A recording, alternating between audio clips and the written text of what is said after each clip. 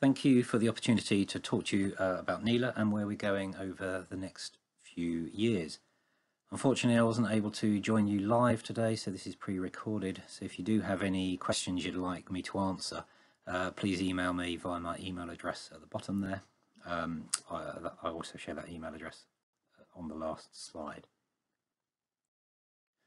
If we're going to look forward, we actually need to look back a little bit as well. So over the last 9.5 years, there's been obvious improvements in patient care.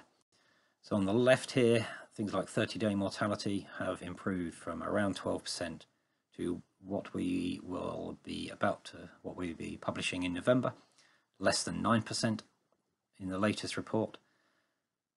And that drop in mortality has been mirrored, if you like, by improvements in several process measures. So things like admission to critical care has risen from around 70% to getting towards 90% in high-risk patients. Similar improvements have been seen in things like consultant presence in theatre from both anaesthetists and surgeons, and consultant input before surgery. However, despite those improvements, there's been some areas where there has not really been improvement, and there's been persistent challenges.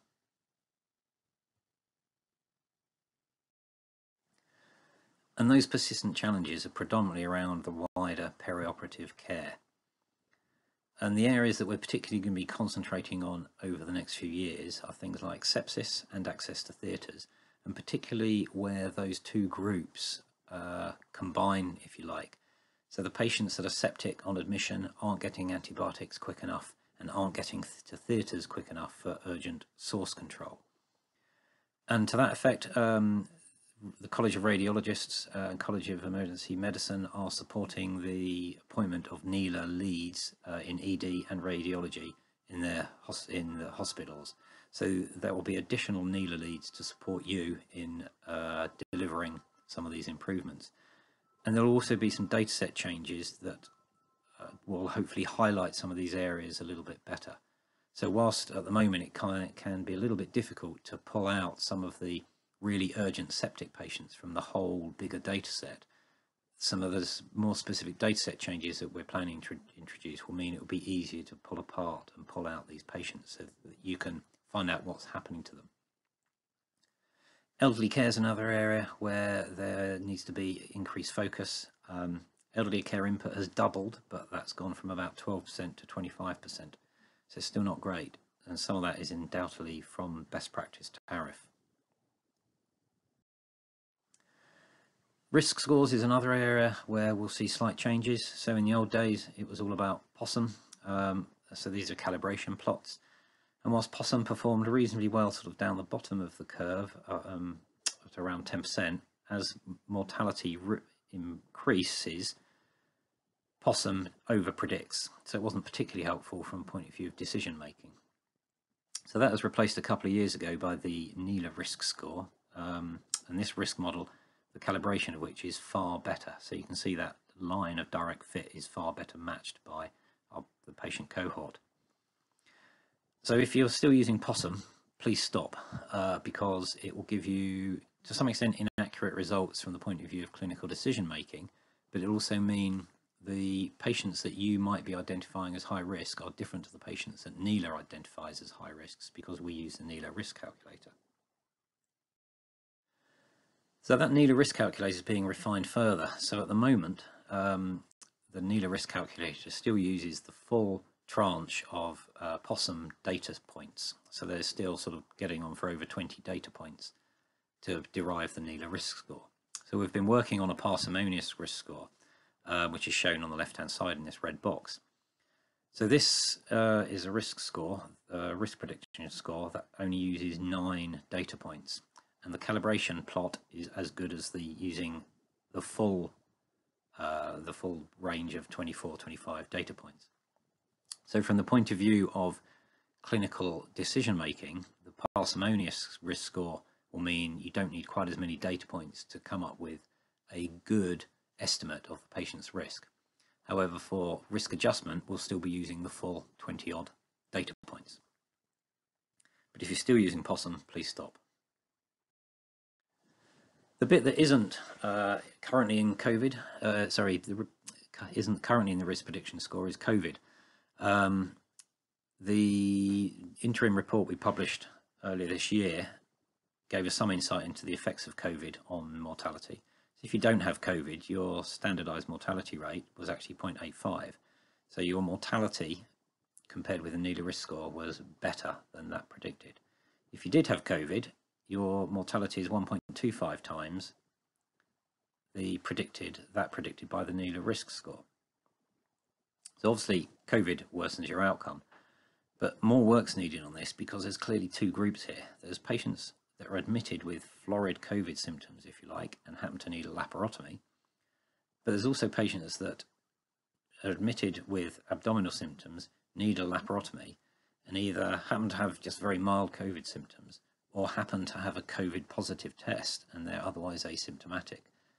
And we need to pull this apart a little bit more because there's clearly differences between the impact of COVID on those, on their outcome, depending on which cohort you fall into. The other area where there'll be more emphasis is on the quality improvement side of things as opposed to the quality assurance. So just to give you an illustration of what that means in practice. So the QA side of it, the quality assurance, is sort of this graph on the left-hand side here. So this is length of stay. And, you know, NHS England like this because it shows that length of stay was around 19 days, it is now around 15 days. So that 4 days length of stay improvement is associated with around 40–50 million pounds of annual savings. So from a quality assurance point of view, that's really useful. It's not that useful from a hospital point of view where you're trying to find out how you're doing.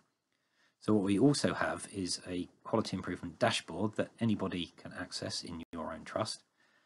And it kind of works like this. So for instance, it's the same length of stay data. There's a bunch of lines in the middle that give the hospital's median length of stay, which is this sort of slightly undulating line, national average, AHSN average, the average or median length of stay for hospitals of a similar size. And that's associated with a control limit, which is this sort of blue shaded area. Now each of these blue spots represents a patient, and what the dashboard allows you to do is to click on one of these spots. It will then tell you the patient's hospital number, so you can actually pull the notes for these patients that are outliers and find out what happened to them. So from a quality improvement point of view, this allows you to really delve into the patients that are responsible for your longer length of stay and see if there's any issues associated with them that could be improved. The other area that is also currently available is real-time mortality tracking. So we use EWMA charts, which is exponentially weighted moving averages. They're similar to the VLADs that James Bedford showed earlier in the conference. So these are available now, and essentially it's live mortality. So every time you add a patient, this graph gets slightly longer to the right-hand side here. This pale blue line in the middle represents the predicted mortality of the patients in your hospital. And that is associated with a control limit, so that shaded area, which is this sort of wider shaded blue line. This darker line in the middle is the actual observed mortality.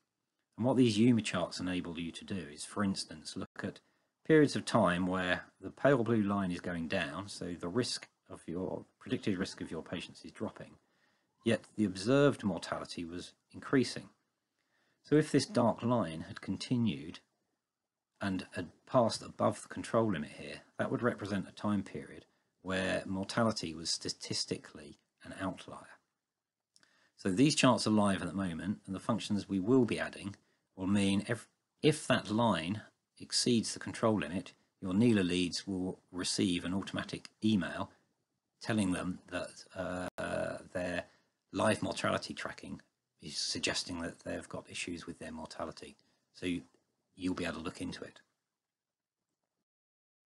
And finally, the last area I want to talk about is the NELA database from a research point of view. So there's over 175,000 patients in this database now, and that clearly represents a huge opportunity for us to interrogate the emergency laparotomy patients further. So some of this is done in a sort of formal way. So the NIHR sponsored trials, so EPOC that has already published. Floella is well along its way of recruitment, looking at goal-directed fluid therapy. LACES 2 is in the pipeline, which is looking at laparoscopic surgery for emergency laparotomy. And there's also an HTA, health technology trial funding available for rectus sheath catheters that will be in the pipeline. But the other real value is, if you like, the independent work. The NELA database is available to anybody, you know, the caveat being there's some IG issues that need to be adhered to, but the NELA database is available to anybody that wishes to interrogate it if you've got a research question. So my invite to you all is, what do you want to look at in the NELA database to understand better the delivery of care to NELA patients? It's available for you to look at. So just to summarise, there needs to be more emphasis on some of the persistent challenges around perioperative care. The in-theatre bit has kind of been sorted, but it's the bits before the patient gets to theatre and after they leave theatre that need greater emphasis. The NELA risk score is going to be refined further with introduction of COVID as a risk factor, but also the Parsimonious risk score is on its way. There'll be more emphasis on the QI approach to improvement, but that really does require that sort of timely engagement with your patients via your dashboard. And my last question, as I say, my last point was an invite to you. What do you want to research amongst the NELA patients, because that data set is available? If you've got any other questions, please email me, my email address below. Otherwise, thank you very much.